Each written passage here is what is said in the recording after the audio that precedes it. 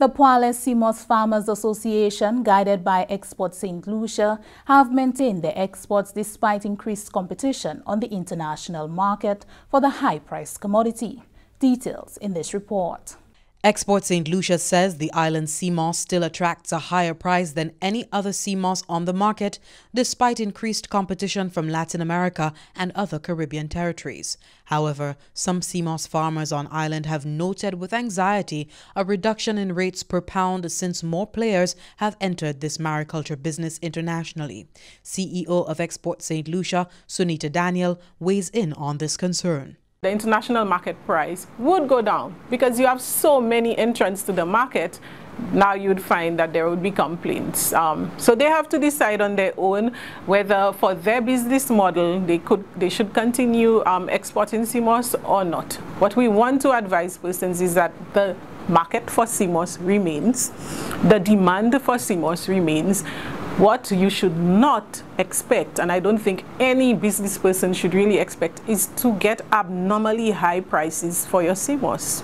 Export Saint Lucia works with the Praslin Seamoss Farmers Association, and Daniel reports that the association maintains high standards in the market and turns a profit. We as a government agency have continued to work with our sea moss farmers. We continue to give them the support that they require. We continue working with them on their packaging, and we continue working with them on the quality of product. The farmers we work with are selling their sea moss and they're making a profit. She encourages private entities operating sea moss farms and exporting to submit a quality product. We've had a lot of persons not exactly doing what they're supposed to do in terms of maintaining the standards, in terms of how the branding and the packaging of the product is supposed to be done. So the farmers we work with know the standards, they know the branding, they know the packaging requirements. A lot of persons have entered the market, are doing their own thing, and so this is what would happen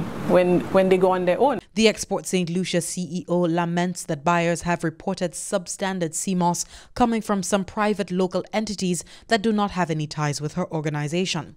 This, she says, is impacting the sector's reputation. We know of persons who have exported substandard sea moss. We know distributors will send us pictures and tell us, this is the sea moss we're getting. We don't know those persons. These are persons, private individuals who have gone out and sold sea moss and doing their own thing, and the product is now, the product they're selling is so substandard that it's now affecting the entire St. Lucia sea moss brand. So we want to caution persons, if you're entering the business, to do it right. Daniel advises sea moss farmers who may have issues with production to seek guidance from the Department of Fisheries, and for branding assistance, Export Saint Lucia.